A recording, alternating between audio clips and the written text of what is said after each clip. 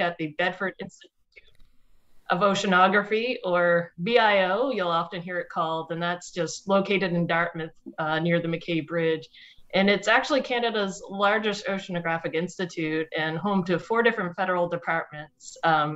And there's a lot of people that work there. I think we're between 600 and 700 people that work there. So if you ask me if I know someone who works at BIO, sometimes I do, but I don't know everyone there.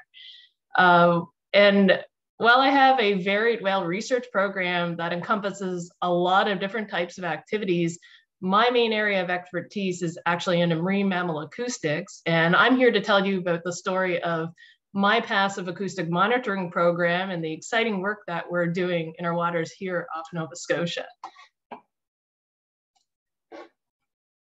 But before I get to the research, I have to start off by acknowledging that my research program wouldn't exist without the support and efforts of a multitude of mentors and colleagues and employees and students and postdocs and collaborators, and the many, many folks who have helped along the way.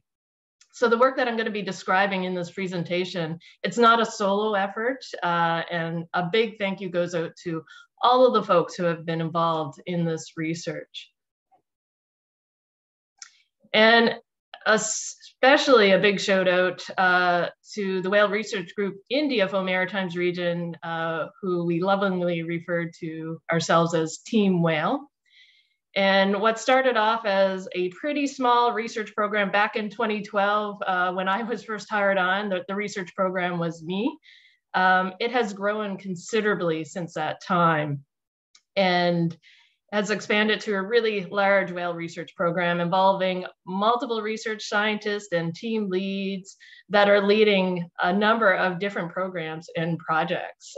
So my program is called the Cetacean Research and Monitoring Program, but we also have a right whale unit that's looking at increasing understanding on North Atlantic right whale distribution, movement, and habitat, and assessing risk from human activities. We have a right whale shipping noise impacts project, some noise measurement and modeling projects, and a very new one, a whale acoustic slocum program where we're starting to test real-time passive acoustic monitoring from slocum gliders, similar to what's being done at a Dalhousie and Kim Davies' lab at UNB.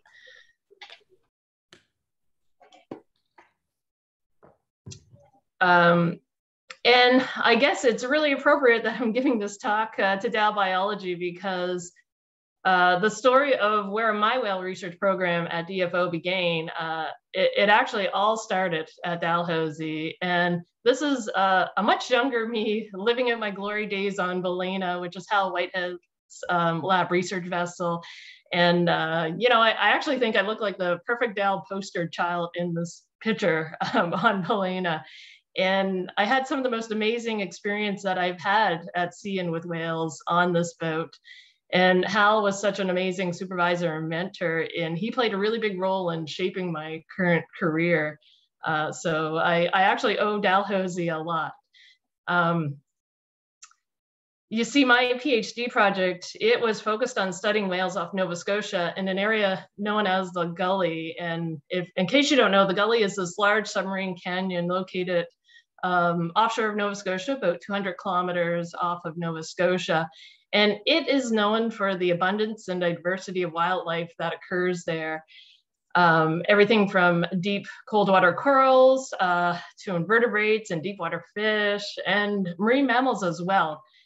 And with more than 15 different cetacean species documented to occur in this large oceanographic feature, the Gully is a really well-known whale hotspot off of Nova Scotia. And it was first designated as a whale sanctuary back in the late 1990s, and later recognized as Canada's second marine protected area, or MPA, in 2004. So this is a really special spot for whales.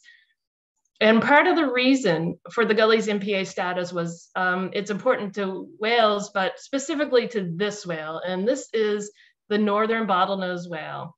And in fact, the core area of the Gully MPA, Zone 1, is actually considered part of the critical habitat of northern bottlenose whales. So northern bottlenose whales are large toothed whales of the family Ziphidae. or otherwise known as the beaked whales. And they are distributed throughout deep waters of the North Atlantic Ocean, but we have this small population known as the Scotian shelf population that occurs in the deep slope waters off Nova Scotia and southern Newfoundland, especially in the Gully MPA. So this Scotian shelf population, it consists of about 170 or so individuals, and it's considered endangered. And the Gully, Shortland, and Haldeman Canyons of the eastern Scotian slope of Nova Scotia are where most sightings have occurred. And these 3 submarine canyons have been designated as critical habitat for the population, which are shown in this map as the red hatched boxes. And it's thought that the whales reside in these areas due to an abundance of their primary prey, which is gonadal squid. However, the most data we have on this population, it comes from field studies conducted by the Whitehead Lab in the summer months, and it targets the areas where the whales are most likely to be found. So very little field work was occurring during non-summer months, and relatively little effort was spent in the areas between canyons. So how northern bottlenose whales were using the eastern Scotian slope throughout the year, and in particular these areas between canyons, was largely unknown. So my PhD was actually focused on increasing our understanding of how northern bottlenose whales use the Scotian slope and the areas adjacent to their already identified critical habitats throughout the year. So traditionally, many whale monitoring programs are visual-based and require use of a boat and fair winds and calm seas, which results in good visibility. But this means that the Northwest Atlantic, it's not the best place to study whales during most times of the years, and particularly in late fall and winter and early spring. The high winds and poor sea states make visual-based studies quite difficult a lot of the time, and they're really just plain unpleasant. So the picture in the bottom left is actually a picture I took from the Bridge of the Hudson when I was out in the Gully area in winter. Oops. And this is where passive acoustic monitoring comes in. So water is a good conductor of sound, and sound will travel faster and further underwater than in air. And this means that cetaceans, whales, dolphins, and porpoises, they've evolved these sensory systems that are highly adapted to sending and receiving underwater acoustic signals. And they use sound for just about everything they do: social bonding, feeding, mating, rearing young, long-range communications. And most species are highly vocal and produce distinctive sounds. And what this all means is that we can actually monitor how a species is using an area by passively listening for their sounds. And this is what passive acoustic monitoring, or PAM, as you'll hear me refer to it throughout this talk, actually is all about.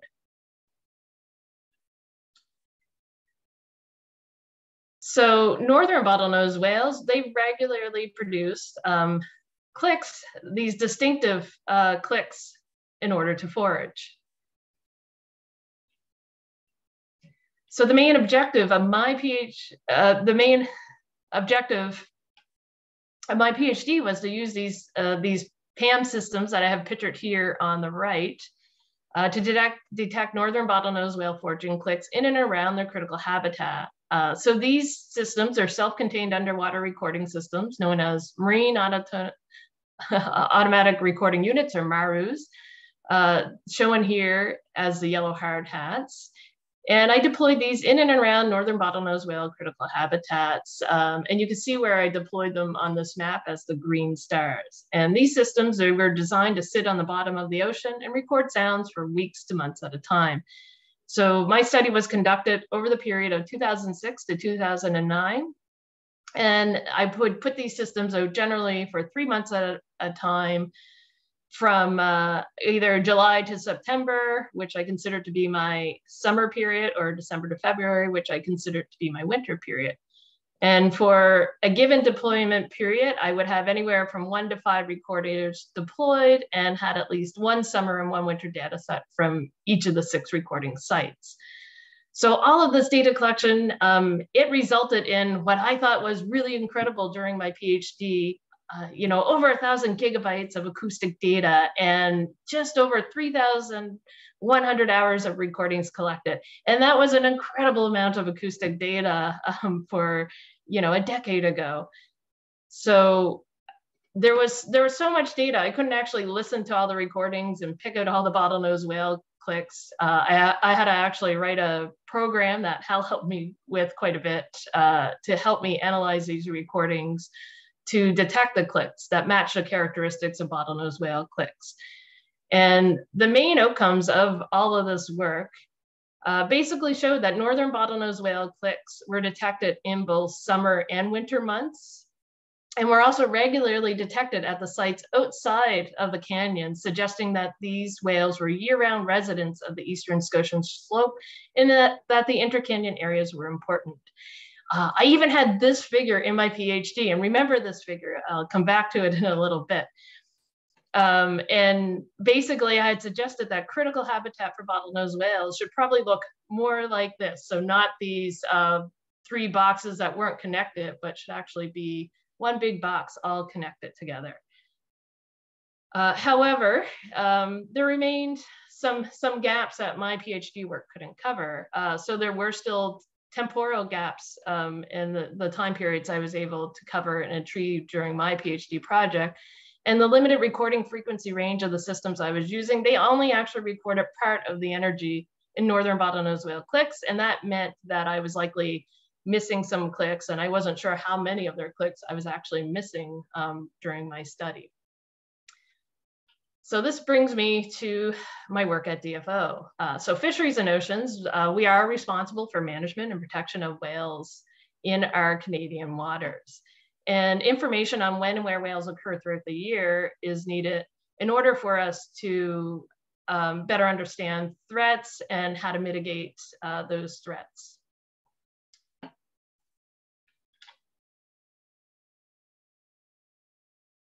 So I was hired on full-time by DFO pretty much immediately after I graduated in 2012 to implement the recommendations from my theses. So I recommended that we get some recorders that could go out in deep water and record for longer periods and could record at higher frequencies so that we could really get a good handle on the occurrence of bottlenose whale clicks in between the canyons.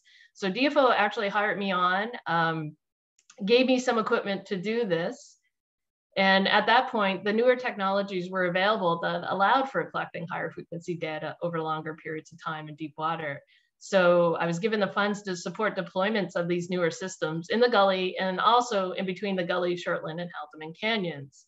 And my 3 recording sites for my first study that I conducted at BIO are actually the green stars on this map. And for the study, I use autonomous multi-channel acoustic recorders, or AMRs, and this is a system that's fabricated locally by a company called JASCO Applied Sciences, who we continue to work with today within my team.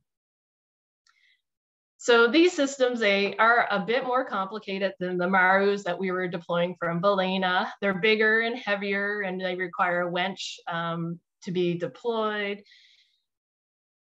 So this is sort of what a deployment can look like. Let me start this video here. So these systems, they have more sophisticated acoustic releases than what I was using on my MAROs during my PhDs, and they require more flotation. So this is an example of what a typical mooring setup that we have been using in the Gully. And basically you see these train wheel anchor weights sort of weigh the whole system to the bottom. There's a set of dual acoustic releases above those. And basically how those work is you send them an acoustic signal at the end of your deployment. And that signal tells these releases to release themselves from the bottom anchor weight. And then once they have a little mechanical arm that lets go, and once they let go, there's so much flotation above them that the whole system floats to the surface. So we have flotation to help float the acoustic releases. And then we have this big torpedo-shaped float for the Gully, but we have floats that are in other shapes as well. In the video, you saw a float that was shaped more like an orange ball. And the acoustic recorder here is the black cylinder that's sitting in the float. And so you tell the system to release from bottom and everything floats to the top, and we can pull out the acoustic recorder and then download the data off them. So these are not real-time acoustic systems. They sit on the bottom of the ocean. And for my gully sites or the shelf edge sites, we're deploying these at around 1,500 meters deep. So they're really deep, some of these recorders that we put out. And I had to use Canadian Coast Guard boats, which are much bigger and do have these cranes and winches available on them, so that we could deploy these systems, because with the anchor weights and all the flotation and instrumentation, they become quite heavy. So that's sort of what a deployment looks like. And over the period of 2012 to 2014, I was collecting data from those 3 sites that I showed you, and each deployment lasted about 6 months. And I was able to set it up so that when I would retrieve systems, download the data, and then get them back out there in fairly short intervals. So I had near continuous coverage of those 3 sites over that 2-year period. And for this study, I was collecting now over 16,000 gigabytes of data and 43,000 hours of effort. So a lot of data compared to what I was used to from my PhD.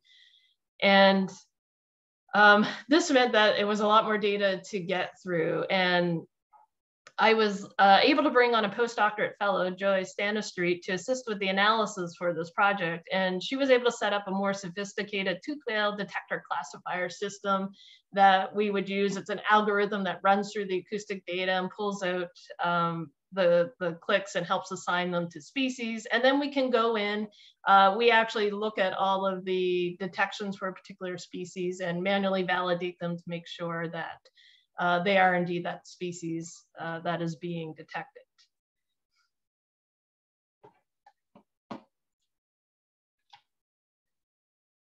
So these figures summarize the main outcomes of this study. And on the left, you'll see the proportion in days for each month of the deployment, which had northern bottle whales clicks present on them at each site. And on the right, you'll see the number of hours per day with clicks present. And that's throughout the whole 2-year deployment period. And the gray shading on these figures, they just represent the short periods where I didn't have a system in the water.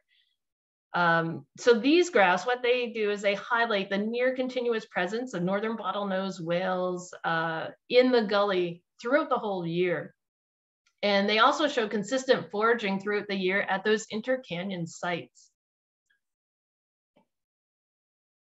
So these results, along with the data from the visual acoustic surveys and photo ID studies conducted by a PhD student of Hal's at the time, Laura Fire, in the Whitehead lab, these resulted in identification of these intercanyon areas as important foraging habitat and movement corridors for northern bottlenose whales.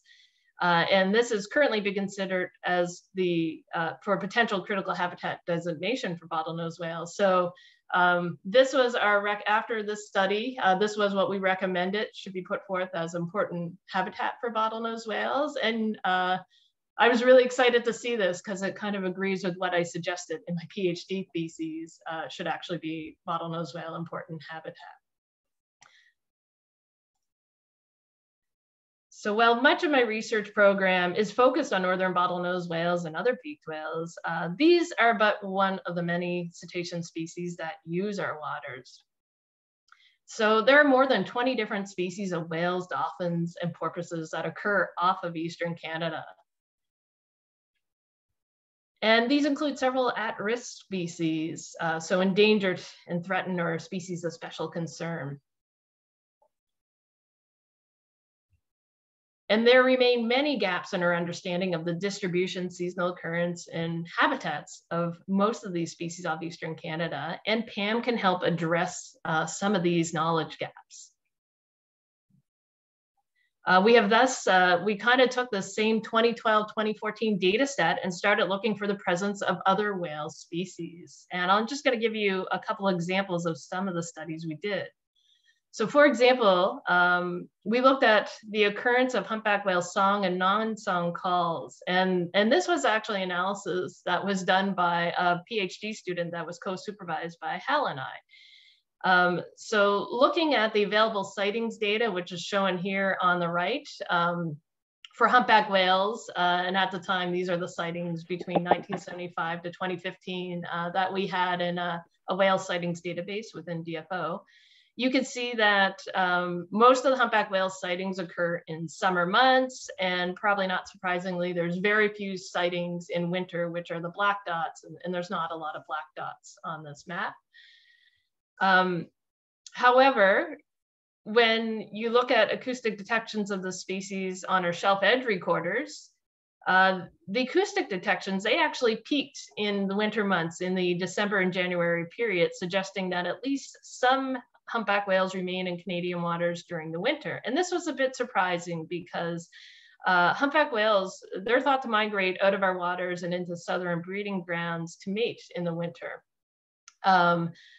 So it was interesting that we got our peak humpback whale detections in winter in these offshore sites, but it also raised the question of why are humpback whales singing in Canadian waters, as singing is thought to be a male-specific behavior associated with mating on the southern breeding grounds. So this is an interesting question, and there's a couple of potential answers to it, and we're not sure which one is right.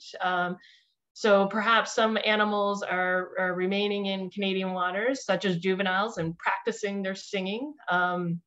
Or perhaps they're just practicing a little bit and are delayed before they go down south.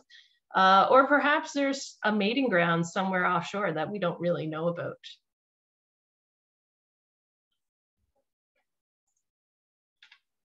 So another example of a study we did with the 2012 to 2014 data was an analysis of blue whale calls on the data sets. And I had a student who was based at a Duke University analyze these data sets for the presence of blue whale calls. So that was Bette Rubin.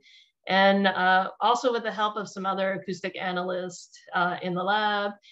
And Jessica Wingfield in her lab as well helped with the study. But basically we went through that 2-year data set and we categorized the occurrence of blue whale calls. And there's 2 different call types we were looking at. We were looking at tonal calls, which are thought to be male songs likely associated with mating. And we were also looking at downsweeping calls. And these calls are thought to be made by both males and females and are likely associated with social interactions in some way, but probably not as directly linked up to mating. And what this study showed is somewhat similar to the humpback whales. The tonal calls that the blue whales were making tended to peak in the winter months, whereas the downsweeping calls that are made by both the males and females, they tended to peak in summer. However, there is some variability that we notice between years in the occurrence of these 2 different call types. Now, blue whales are another endangered species that are using our waters, and DFO has a responsibility to assess critical habitat for these endangered species, but no critical habitat has been designated for blue whales to date. So these blue whale acoustic detections were considered along with some other types of data, such as sightings data, both opportunistic sightings, as well as sightings from survey efforts that have sporadically occurred on the Scotian Shelf and other areas of Eastern Canada, along with blue whale habitat suitability models, as well as models of blue whale prey, which is krill aggregations. So together, all these different forms of data were looked at, and it resulted in identifying important habitat for blue whales off of Eastern Canada. And that's what this map on the left actually shows as the results of that review of blue whale important habitat. And the reason for area number 4, which is the large polygon that encompasses the deep waters of the Scotian Shelf, as well as around the Grand Banks off southern Newfoundland. A lot of that was driven by the PAM detections in our data set, as well as the sightings and some of the modeling results.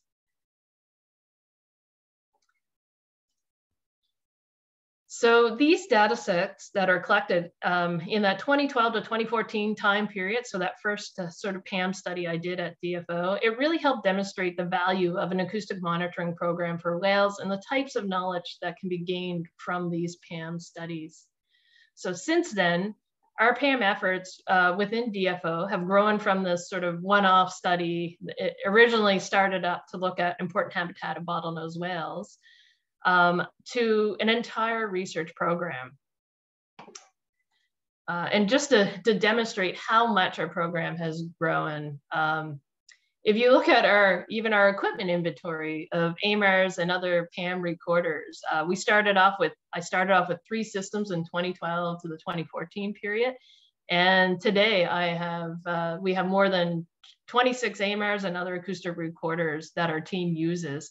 And what this does is it actually allows us to analyze anywhere from 12 to 13 sites annually. So we've set ourselves up where we do deployments and recoveries generally once a year, sometimes twice a year. And when we go to do a deployment, we just switch systems out. So we're now able to have fairly continuous coverage of up to about 13 sites in any given year.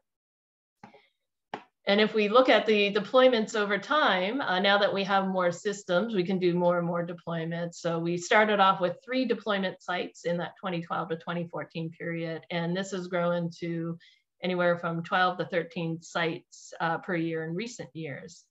And then finally, the data is the amazing part. So as technology improves, the memory space in the AMRs that we're buying and the newer AMRs that we're buying is also growing considerably. So I started off, collecting around 7,000 gigabytes of data per year back in the 2012 to 2014 period. But in recent years, we're hitting over 40,000 gigabytes of data per year. And this year, actually, with the systems we have out, a lot of them have more memory space. And we're going to hit probably well over 50,000 gigabytes of data when we get those systems back. So, but yeah, my PhD self would probably be amazed at this graph of how much data we're collecting on an annual basis. And this map actually shows our bottom mounted recorder PAM efforts since 2012 and the sites where we have been monitoring. So the Gully MPA, the recorder in here, the biggest circle, it represents our longest standing site, and we have been collecting data from there for almost a decade. So it's a pretty great data set to have, thinking about long-term monitoring in an area of whale occurrence and also underwater sound and noise. We have been monitoring a number of sites along the shelf edge, and a lot of this is driven by beaked whale monitoring priorities and trying to figure out when and where beaked whale occurs throughout deep waters off Nova Scotia. But we also have a number of on-shelf sites, including a site in the Grand Manan Basin in the Bay of Fundy, as well as a couple of sites in Roseway Basin on Southwest Nova Scotia. And this on-shelf monitoring is primarily driven by North Atlantic right whale monitoring priorities.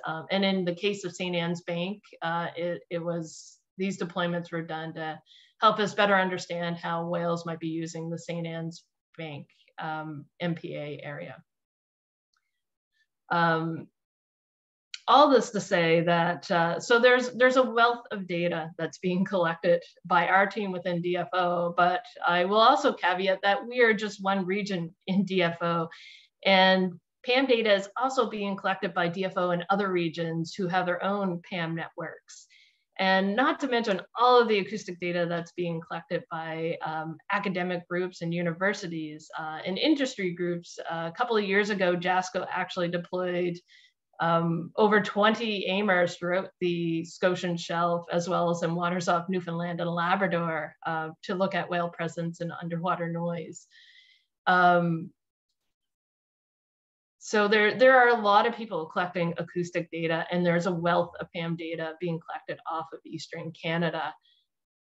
So it's really impressive how much this form of data collection and this method of studying cetaceans has grown over the last decade. But what have we been doing and what have we been learning from all this data collection? So I'm just going to give you a couple of examples of some of the things we've been doing within my team with these data sets since 2014. So one of the things we're looking at is occurrence of different whale species, but over long time scales. So in this example, we're looking at the occurrence of some of the baleen whales that use the gully area over the 2015 to 2018 period. And it's kind of interesting to look at the daily presence. So this plot on the left, it shows the proportion of days per month that vocalizations of a given species were present. And you can start to sort of compare the presence of different species to one another over time and look at the different trends and when we hear them. In this case, I'm always impressed with the baleen whales, how we're hearing them in many locations that we're monitoring throughout the year. And although the occurrence of these species, there does seem to be some seasonality, the fact that we're still picking them up, like even in winter months when we think most of these species are migrating south, is really interesting. We can also look at occurrence of a given species or multiple species over really broad spatial scales and start comparing what we're hearing at the different sites to one another. So in this example, we're looking at blue whale daily presence by month, and it's looking at data that was collected over that 3-year period, roughly from 2015 to 2018 at these various sites. And you can start to see, you know, which months do we hear the species in, and at which sites do we get the most detections. And you can start to see patterns for the different species when you start to visualize the data more like this.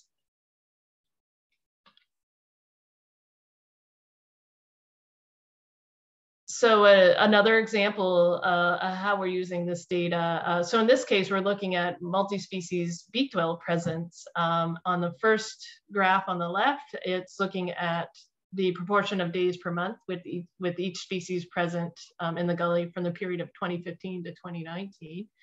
And what's really interesting about this is that from Hal's work, we know that northern bottlenose whales are resident in the gully year round, and that certainly jumps out on this figure where you see they occur on 100% of days, so they're there constantly.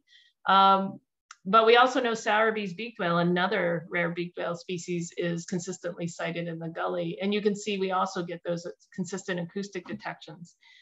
In the case of Cuvier's beaked whales, there's only been a handful of Cuvier's beaked whale sightings in the entire Scotian Shelf region, and only a couple of sightings from the Whitehead lab work in the gully specifically. However, you'll see that we actually acoustically detect them a large proportion of the time. So Cuvier's beaked whale, even though we don't have a lot of visual sightings and we thought they were very rare in Canadian waters, we do hear them quite consistently on a number of our recording sites. And the case of True's Gervais's beaked whale, these are actually True's and Gervais's beaked whale are two separate species. However, we don't know enough about their clicks. They haven't been described well enough for us to actually differentiate them. So the clicks made by these two species are very similar to one another, and we're not yet confident in telling them apart. So we tend to categorize this fourth beaked whale click type as either True's or Gervais's. We have a little bit more work to do before we can figure out exactly which species it is. And we got our first detection of this species in the gully in our 2019 data set. And you can see in the graphs in the figures on the right, the proportion of days from that same time period where the proportion of days that these different species were heard at these different sites. I will say there's one caveat with the figure on the left. So for Cuvier's beaked whales and the True's Gervais's beaked whale click, they do occur in similar frequency range as the bottlenose whale clicks. And because bottlenose whale clicks are so predominant on the gully recording, it means that it's possible that these representation of the Cuvier's and Trus Gervais' beaked whale are underestimating the presence of those two species because the bottlenose whale clicks can make it really difficult to detect the clicks of these other species. So some really interesting work going on with the beaked whales, and especially, you know, this new information about Cuvier's and Trus and Gervais' beaked whale and how commonly we're hearing them on some of our recorders.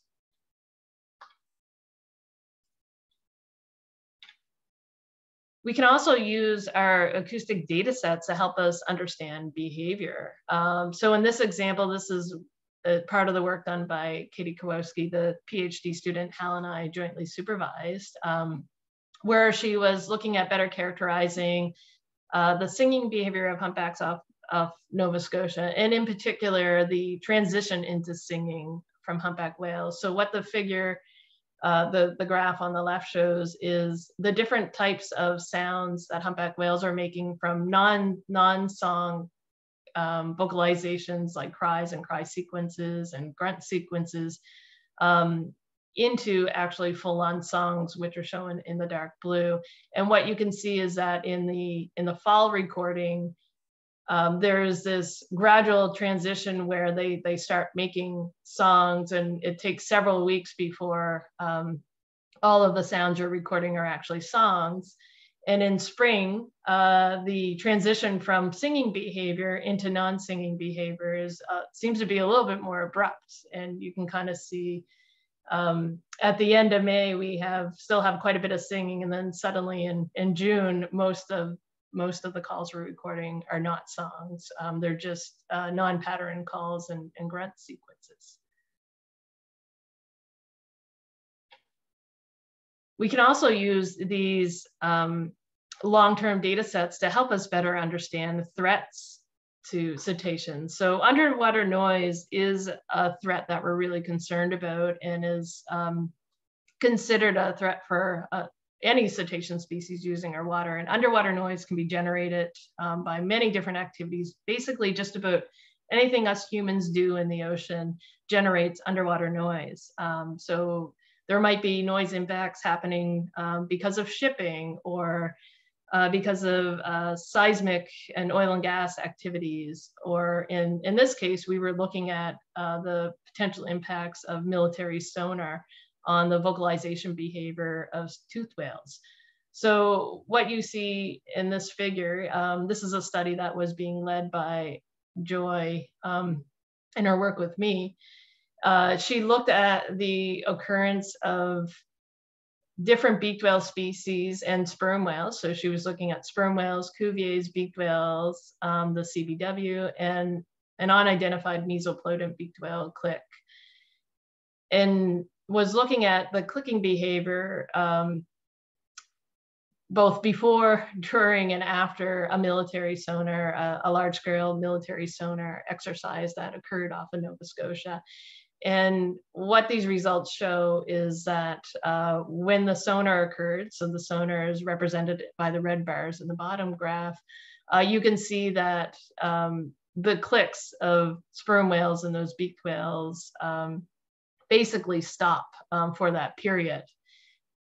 And that is quite different than what you see in the control year, the year before, when there was no military exercise. So this suggests that there are some changes in beaked and sperm whale vocal behavior that are associated with those military sonar activities.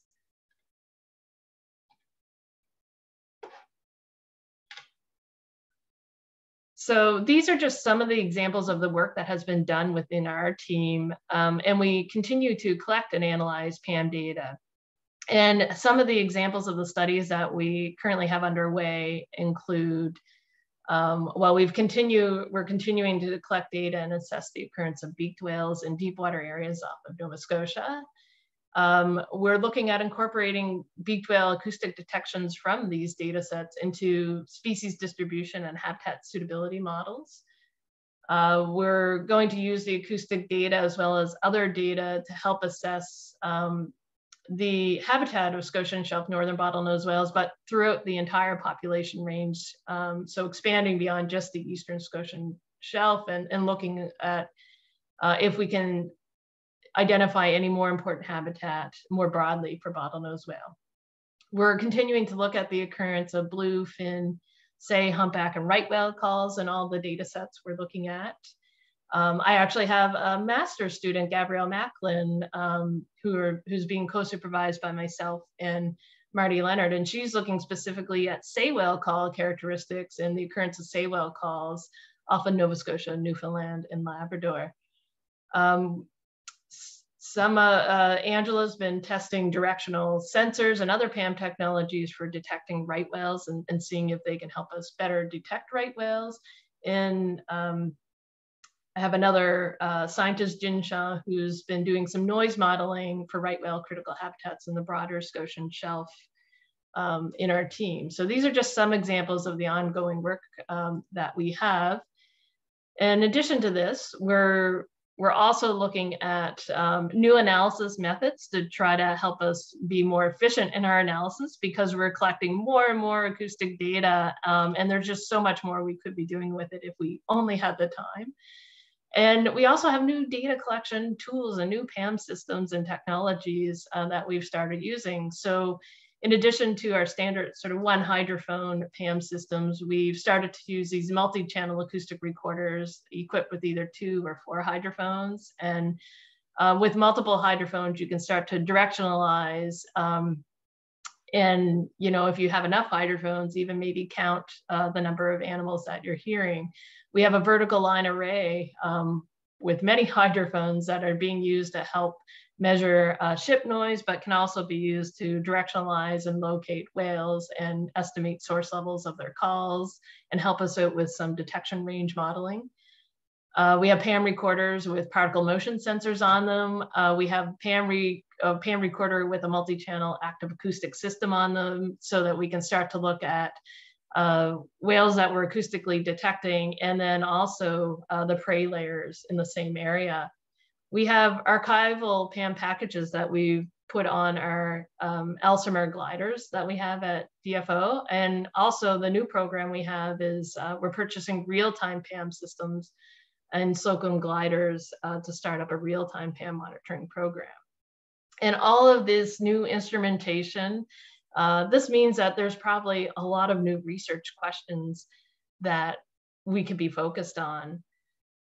And while we are progressing on these various high priority PAM studies within Team Whale, I also recognize that there's so much more that we could be doing with our data. And I'm really excited with where our program is going. And I see a lot of opportunity for sharing and collaboration and working together to make the most use of our PAM program and the data that we've been collecting.